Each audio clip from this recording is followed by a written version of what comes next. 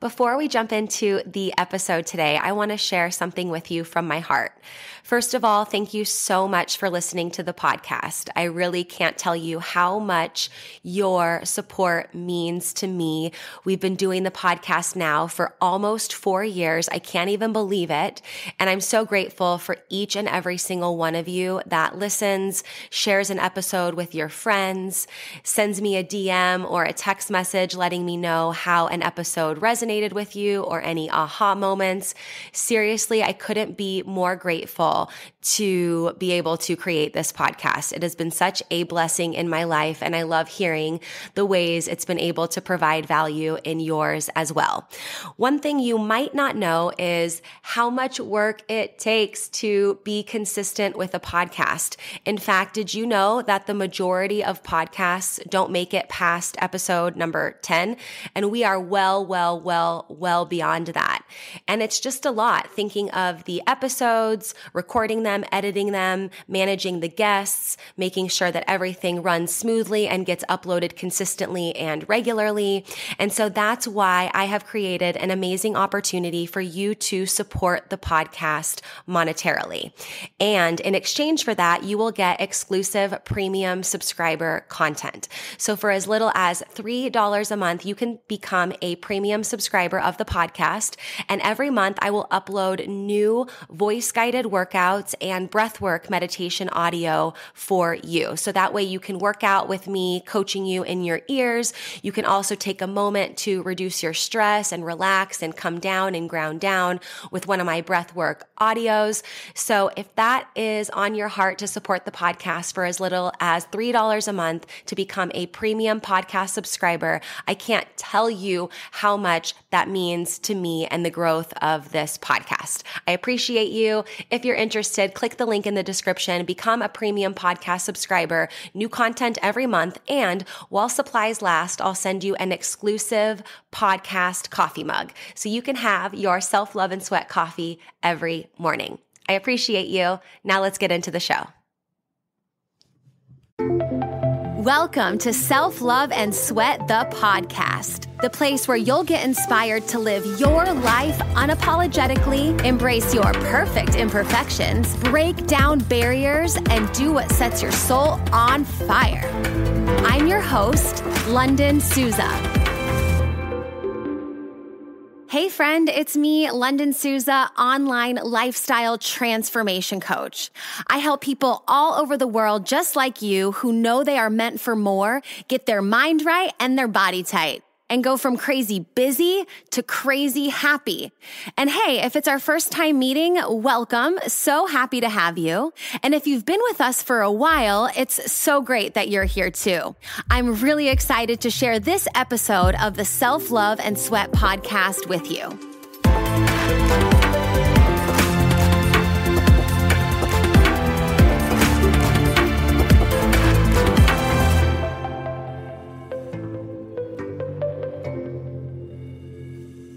Sabrina is a marathon runner and fitness enthusiast living in NYC. She moved there from Germany 6 years ago for her job as a digital marketing manager for the travel website Loving New York. She also runs her own business as a running coach, blogger, and social media expert at Runningbrina.com. She inspires hundreds of thousands of runners all over the world, including myself, and we also have the same birthday. Welcome to Self-Love and Sweat, the podcast, Sabrina. Hello. Hi, thanks for being here. So happy to have you. Thank you for inviting me. How are you doing? How's New York?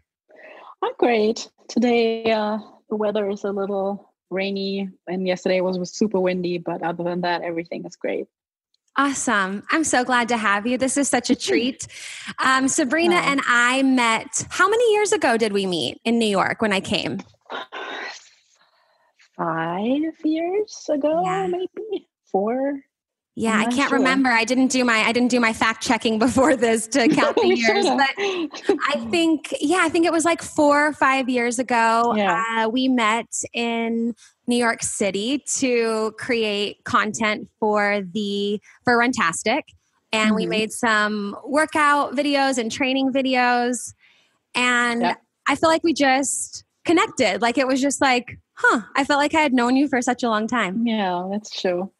And I remember I was so proud doing this with you because I knew you from like social media, and I was like, oh my God, I'm gonna meet her. And then now you're my friend. Yeah. And we did like some leg exercises in front of the Brooklyn Bridge, and it was so beautiful, and went for some runs in New York. What a treat to live there. How was it to move from, because I moved from California to Austria, and then we kind of switched places. You came from Germany to New York. How was that for you? Just share a little bit about that.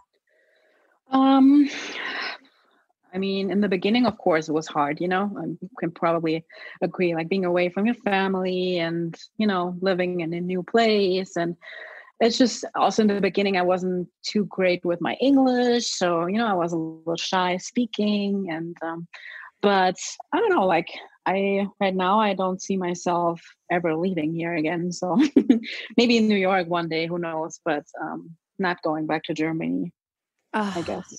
Yeah, very, very, very different. And do you feel like, were you running before you moved to New York, or did you get started running when you moved there? I ran before, but different. So I ran always on the treadmill, really only to lose weight. That was like my goal. Like I had this like picture in my head how I wanted to look. So I was like, okay, let's go on the treadmill and run for an hour. And, that's what I did before I moved here. And then I came here, and I don't know, I just remember like walking by the pier near Chelsea area, and I just saw all these people running, and I was like, what is going on? Everyone is so fit here. You probably know from like California, it's I guess the same over there. Everyone is just active outside doing some sort of exercise. So I was like, okay, so let me try and run outside. And then I really started running outside, and then eventually signed up for races, and then ran my first marathon a couple of years later. Oh my gosh. So what the transition from the treadmill to outside, I mean, an hour on the treadmill, that's a long time. I've done worse. So when the weather is really shitty here in the winter, and there's like so much snow out that you can run on the road, and I'm training for, most of the times it's that I'm training for the NYC half, which is in March. And so sometimes we get really like a lot of snow, and then I'm running on a treadmill for hours, not it's not, so it's good mental training too, Yeah. And you love it.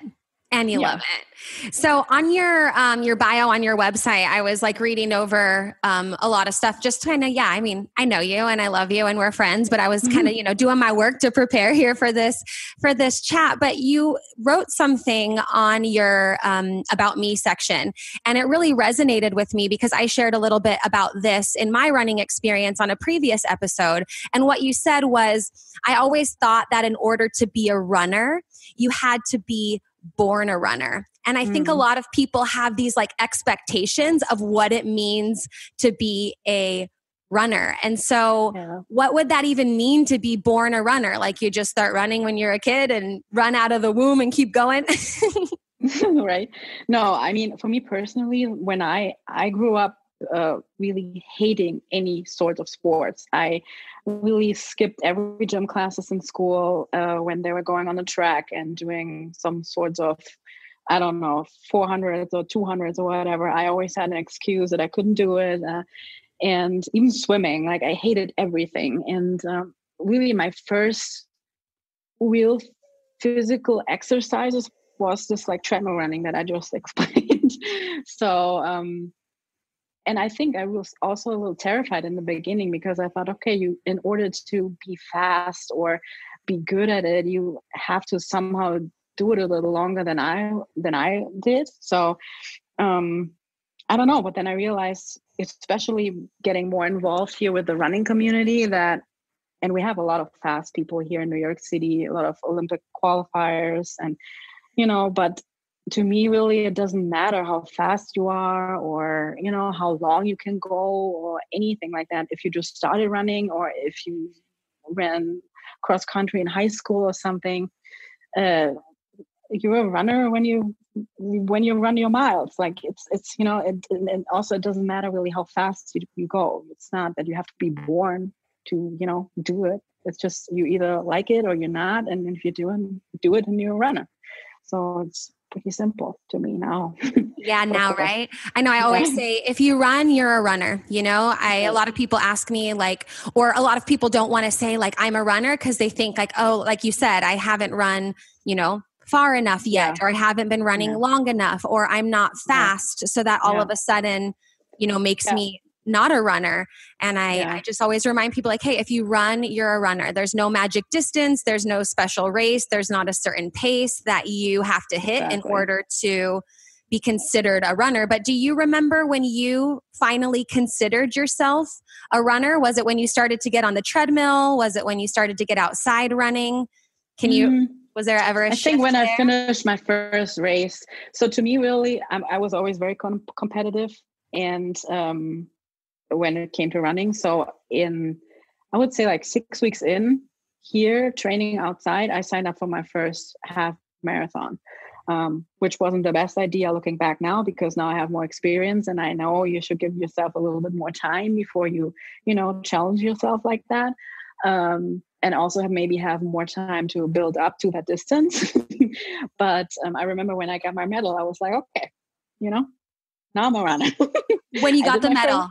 That's how I felt. Like I ran my first race, my first half marathon, and I was very proud of myself. And I think, I don't know, like, I'm not sure if that's really was the day where I was like, okay, and now I'm a runner, but I felt more like official, like kind of more into the community, like, because everyone here is really doing races. Like they're in the summer. If you ask someone, it's more like, so which marathon are you doing this year? So it's not like, oh, I'm training for nothing right now. There's always something you train for. So once I was involved in this whole community of always preparing for something, I guess that was when I more felt like a runner. When you were consistently running, had a race that you were training for, racking up those medals, girl. So you had that first medal, but now you've done 5 marathons, over 20 half marathons. So I'm sure that you have a ton of medals. Oh yeah, I have them all. And I have them all hanging on my wall. Do you like looking at them? Do they make you proud? Mm-hmm. Yeah, especially the marathon medal. Which one? Ones that I have 5, so all of them. All of them? Yeah, totally. Yeah.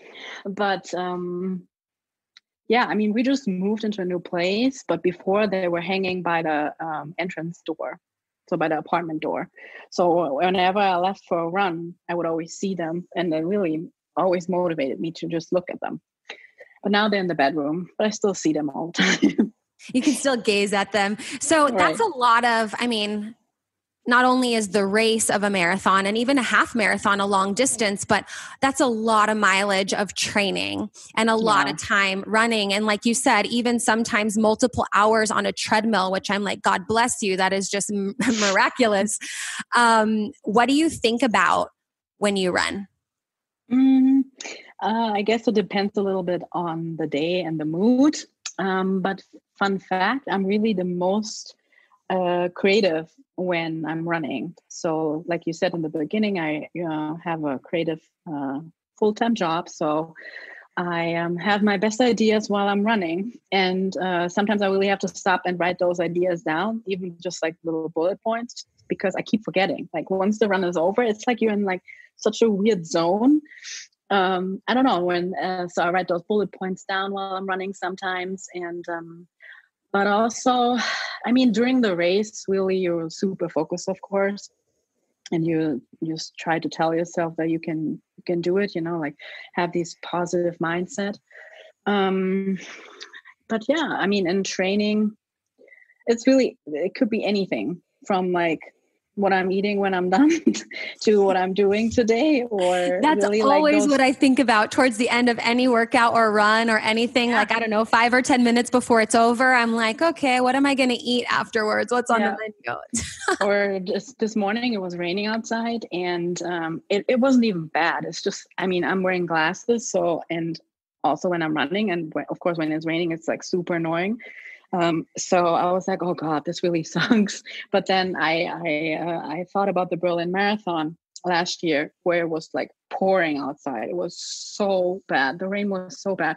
And I was like, really? You're complaining about this little rain right now? Remember Berlin? Like thoughts like that. That's what I think of. Just, pepping yourself up in the moment.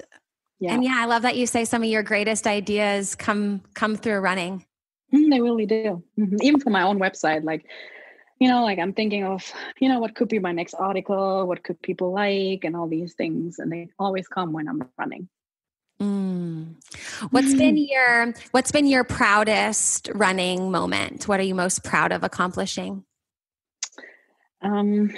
Always the marathon, of course. I guess last year, there's a specific moment that I can think of. It was during the New York City Marathon, which is in November. And there's this long stretch on Fifth Avenue. It's like the last 3 miles of the race, maybe a little more. But it's super hard because it goes uphill. And I just ran a PR in Berlin, which was in September prior to that. And I was super happy with that time. So going into New York, I was like, okay, this is fun. It's my hometown. All my friends are here. Let's just enjoy. And then on that stretch, I checked my time and I was like, wait, I did the math and I was like, oh, okay, I could beat Berlin. And then that was just such a great moment for myself, because I know I trained so hard but I just didn't have the expectations, to run the PR that day. So yeah, and then I took off and I ran really, really fast because I wanted to make sure, to really get that time. And then, I even, I beat my Berlin time. I PR'd in New York City. And when I crossed that finish line, that was really a great moment. Is that the video where I remember you posted, I think your husband was recording you and you were running, and then you look up and you're waving and super excited? Was that the race? Mm-hmm. Yes, that's the race. Yeah. Yeah, it was a great race. That video. He was calling after your name and you kind of realized he was there and you got all excited and your bright smile. So awesome. Yeah. And really the New York City Marathon, just to give some background, is a more challenging course than Berlin, because Berlin is pretty flat, but, New York has a lot of bridges, hills and all that. So yeah, I was very proud to even run better than Berlin in New York City this last year. So good. Yeah. So good. So you have, quite a following on social media. You inspire hundreds of thousands of people, all over the world, including myself, like I said, to run. I remember you gave me we were talking one time, you came to Austria for a project we were working on. And I was like, I want to be running more. And I was like, I think I'm going to run 20K a week. And you're like, oh, go for 25. And so for some weeks, I just really was like, okay, challenge accepted, motivation accepted. And it was really, really great. And now I'm back on that. I really want to hit around 20 to 25 kilometers every week. It makes me feel good. And at the moment, I'm not training for any particular race. I just run because I love it. And like you said, it just clears your mind. You can be creative. You can have a lot of breakthrough moments and things like that. But how does that feel to know that you're inspiring so many people all over the world? I'm sure you get tons of messages and things like that, but how does that feel? It's great, of course. And sometimes, honestly, I don't even realize. It's funny because there was this one time where I went to a race here in New York with Adidas runners, and we were just there to cheer. And honestly, one of the first times that I was actually cheering, because it's always me running, racing all over the place. So I was really feeling it, I was screaming at everyone and trying to, encourage them. And we were down that hill. So it was a great place to cheer. But anyways, there were so many people passing by who knew my name, where even my friends were like, Sabrina, what the hell is going on? And you keep forgetting how many people you are actually, reaching with, if you have a certain amount of following. But I think, to be honest, I'm still the same person, and also I would post the same if I had 500 followers. It's not any different, or I'm just myself, and I just share what I do and what I love doing, and I share my advice. And that's really it. Yeah, no, you are you to the fullest. Like you said, we've known each other for some years, and the way that we talk, and then the way that you are on social media, it's like, it's Runningbrina, it's Sabrina, it's the exact same. And that's why I'm so happy that you're here and just being able to share, your story. And were they like yelling Runningbrina, or do they call you Sabrina? Because I feel like for the longest time before, I always would say like Runningbrina, like that was like your name to me. I know. That's weird, right? And the funny thing is really that this name, Runningbrina, like when I created this Instagram account, I would say was 6-7 years ago, really, when Instagram was not really that a thing, right? That's when I came up with that name. And really, I only came up with that name because my dad called and still calls me Brina. It's like a nickname, but moreover like a child nickname. So I was like, okay, so which name could I use? Brina, Sabrina. I think Sabrina was taken, so I was like, okay, let's do Brina. I didn't even really like put so much thought into that. If I only knew that people would call me Runningbrina one day, I would probably use running Sabrina then underscore or something. But I wasn't thinking that, this could take off like that. But yeah, it's actually a name that my dad came up with. Yeah, I have you saved in my phone as Sabrina Runningbrina in my phone. Great. Great. Oh, God. I think because I first stored your phone number then when I met you in New York. And so I don't know, I know that there have been other colleagues I've worked with named Sabrina. So I know that was just like my way of distinguishing which Sabrina this was in my phone. But it was funny because I see it when we're messaging and stuff on WhatsApp, and I'm like, no, I'm not going to change it. You're just going to be Sabrina Runningbrina in my phone forever. Oh, that's funny. It sticks. It fits so well. So, you're married. How long have you been married for? 6 years. 6 years. Yes. Wait, Yeah, 6. Yeah. 6. What's it like being married to you as a runner with your competitiveness, your drive, your persistence, and quite frankly, the hours of time you spend training to reach your goals? What's it like? Yeah, I think I got very lucky.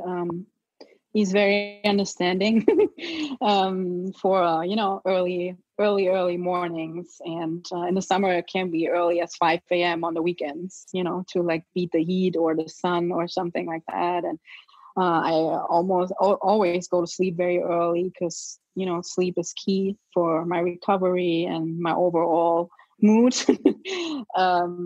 So I don't really drink much, and but he's very understanding, and he works out too. He did his first triathlon last year, so every race that I have, he's trying to come and cheer, or he brings whatever I need during the marathon. I think I saw him 4 times and he had like different things during the marathon, like sparkling water here, banana there, and here you need this, you need that. So he's very supportive. But I can only imagine, if you meet someone who, is not as understanding or is just not living that lifestyle, it can be very, very challenging, But I think also we kind of grew into this together, because it wasn't the case. Like he didn't meet me that way. It's just, I slowly, developed this crazy running love. So he had no other choice, I guess. But he's really supportive and part of your team. Oh, yeah. For sure. Yeah, for sure. And he also, I think, maybe he wouldn't admit that, but I guess I motivate him too sometimes.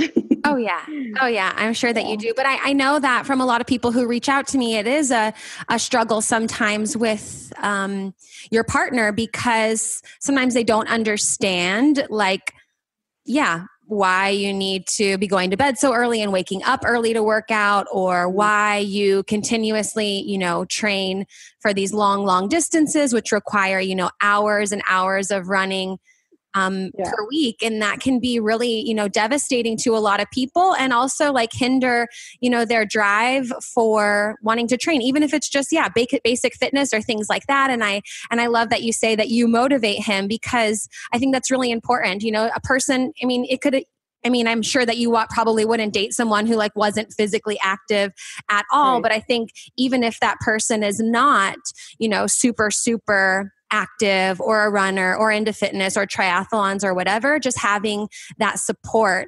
is is so important and so critical. Yeah. And so we also train together. So I mean, we go to the gym together, and that's something I really enjoy, for example, because it's fun to like try to keep up with him, or when it comes to like training, like he's trying to keep up with me, and it's like it's fun, you know. Like you said, like I can't not picture myself being with someone who is not active at all, you know, or a drinker or something, and like party guys or something like that. I just couldn't couldn't do it. It wouldn't work well. It wouldn't work Yeah. well. Yeah. And you're so diligent and you're so persistent. Yeah, because I know you. And then also when you would come to Austria or we would meet up or whatever, it's like we hit the gym, lifting the weights, doing the runs. You're just so diligent and so persistent, which I love because I love being around people like that. You know, I'm that way too. And like, I mean, not everybody has to understand that, of course. And I don't need everybody to understand that and support that in order to continue to do it. I do it for me because I love it, but it's always just so refreshing to be around you and around someone like you, where you're like, no, this is like the gym time. We go in, this is what we're doing. Right. Okay. Afterwards, here's what we're eating. And I remember that. That was so cool. Here's your gym pass. Here you can go. I'm like, thanks. Yes. Boom. Here's your gym pass. Here's your things. Here's the fridge where you can keep your food. Here's this, and this. And here's your salad. Yes. Here's the place where you can get this. Here's the place where you can get that. This is where the healthy food is. Here's the gym. Here's the leg press, all the things.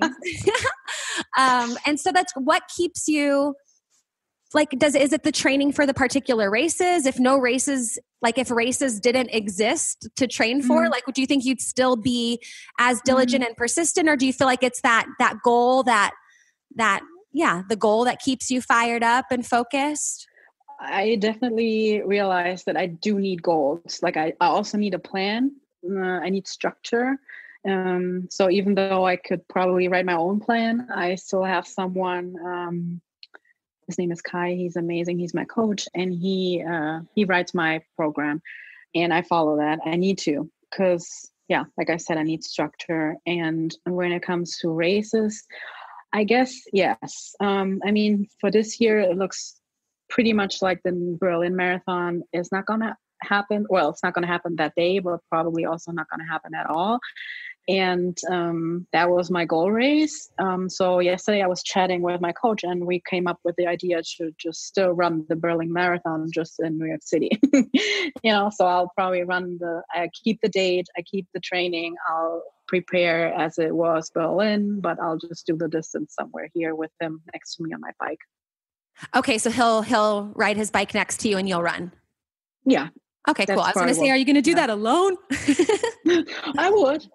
You would? I mean, if you run the marathon, you're pretty much by yourself too. I mean, of course you have the crowds, but your head is still it's just you and your head, your mind, you know? So I think I could do it by myself too, but it's just more fun you with for him, sure could. I'm just asking and picking. I've done just half marathons, just half. I've done 5 halves.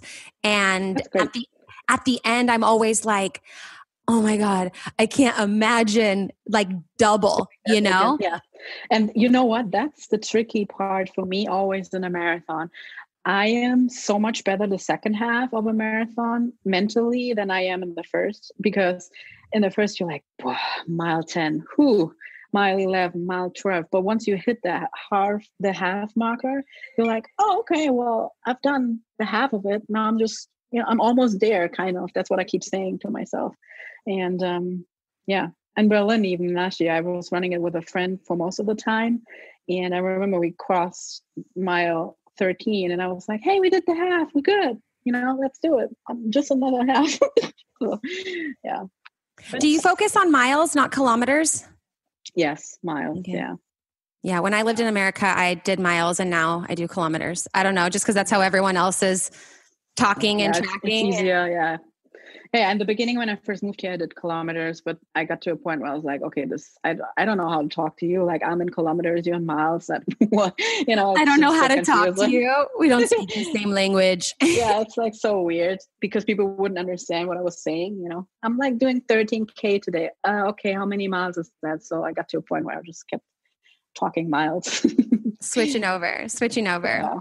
So I got some questions. I posted on Instagram a few days ago that I would be interviewing you, and I was really excited about it. And I got a couple, I got a bunch of questions, but I chose a couple that I thought, would be the best to cover right now, because I feel like this is a question I get a lot too, and I'm sure that you do as well. Mm-hmm. So I'm going to open them up here. And then this first question comes from Liz on the Move, and she asks, what is a good breakfast before running and healthy meals for recovery after long runs? Mm-hmm.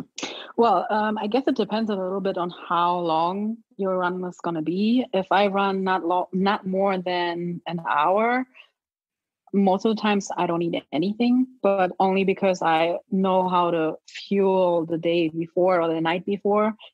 And sometimes it's a banana, but before long runs, I make sure that the meal the night before is high in carbohydrates. I oftentimes now have pasta, which I in the past really never had because I got stomach problems, but now it's fine. I don't know why. So I'll have pasta the night before, and then in the morning I'll have a banana and maybe a bottle of Gatorade or something with electrolytes. And so that's before the run. And then after, well, to be honest, I always have a hard time eating if I run longer. So like, let's say over 2 hours or so. I don't know. I'm just not as hungry, weirdly. I don't know why. But eggs is always good. So I have egg whites and maybe like 2-3 eggs in it. And I have that. And later on, like maybe some fish, rice, greens, something like that. So protein, carbs. Just keeping it balanced. Yeah. But yeah, I do the same too. Like if I run, it's like in the morning-ish, and I personally don't like to have a lot of food in my stomach before then, but I can generally gauge it. Like if I wake up and I'm like, I think I might need just like a half a banana or something, let that sit for 20 or 30 minutes and then head out. I can generally kind of gauge what my blood sugar is doing based on how I feel when I wake up in the morning. Yeah. And, but I really like the feeling of running on an empty stomach in the morning-ish. I just feel faster, lighter, not so like there's nothing really moving around in there. So yeah, I do the same there too. Totally. Okay. The other question we got is from, I'm totally going to butcher this name, but I'll do my best. It's an Instagram handle, so I can't even say that this is for sure the name, but Ansh Sarwal, how do you increase stamina and speed? Well, my coach always says in order to run fast, you have to run fast. So meaning that you should probably do a lot of interval trainings, go on the track, do some 400 repeats, do some tempo runs at goal pace. So definitely tempo. And if you are planning or if you want to get more endurance, same thing. If you want to run long, you got to run long. So you just have to practice and steady but slowly build the mileage and the time and really take it easy. Like my long runs are usually a minute slower than my goal pace, sometimes even more than that. And it was so confusing, and it took me really long to really believe that this works.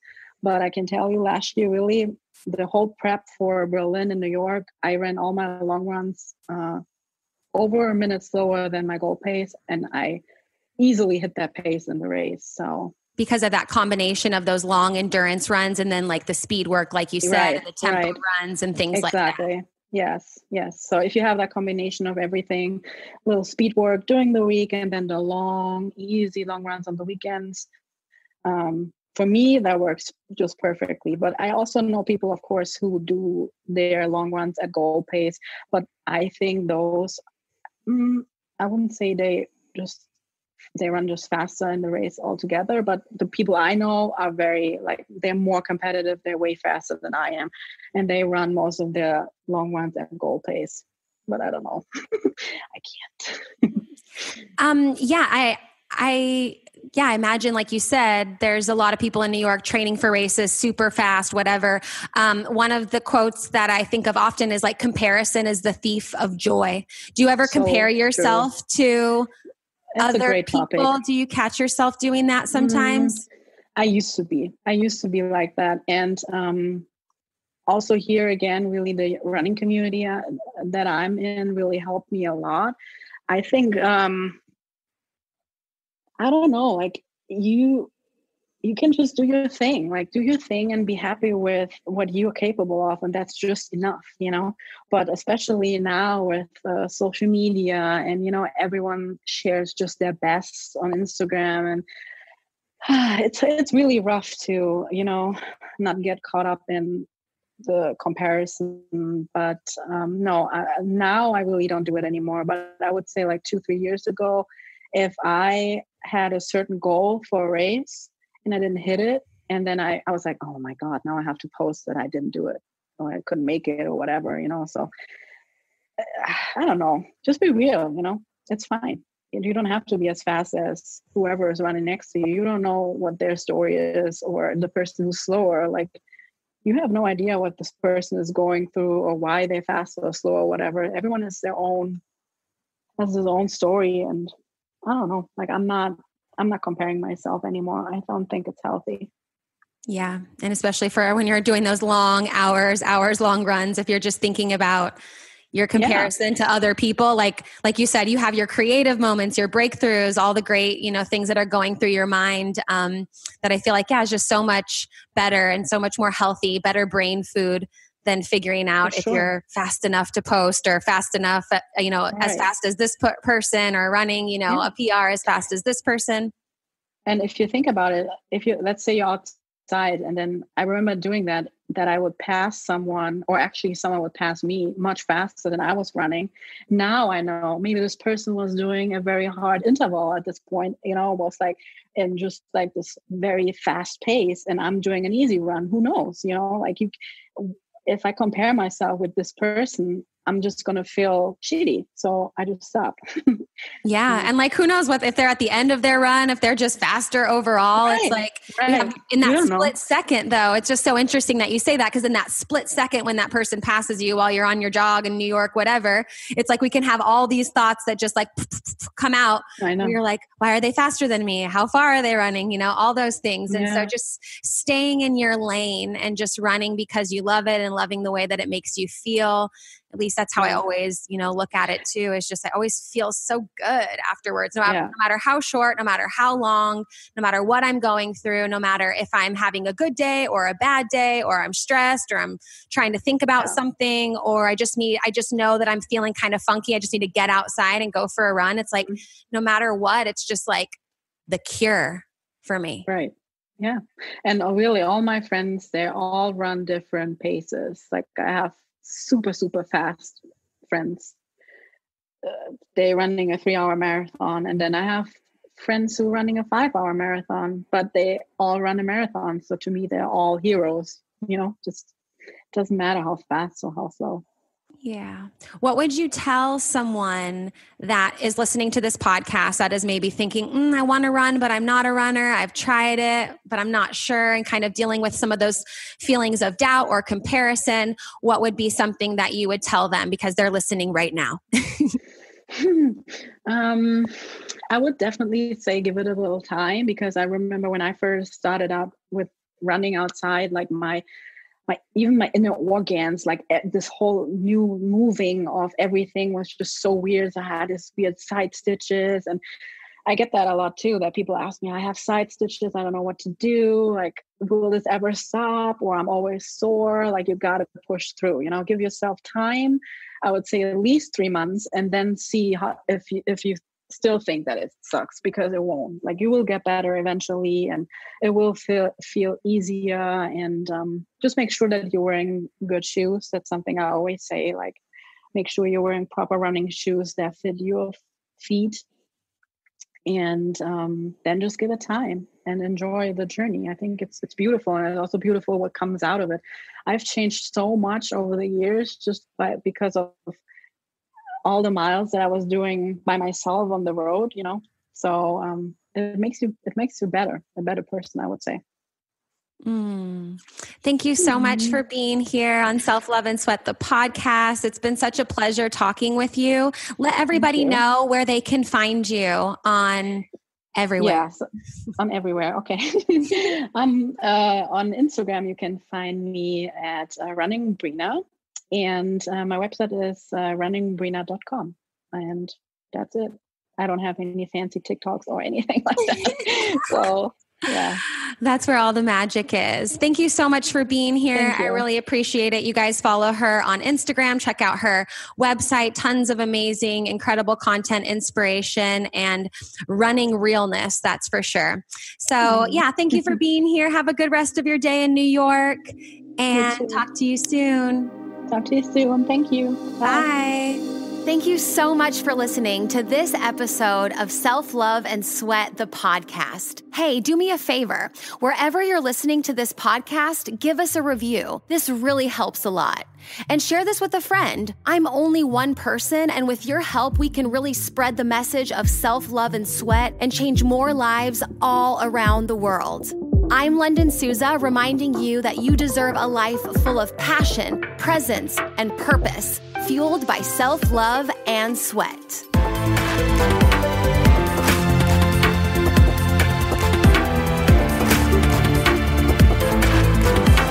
This podcast is a Hit Spot Austria production.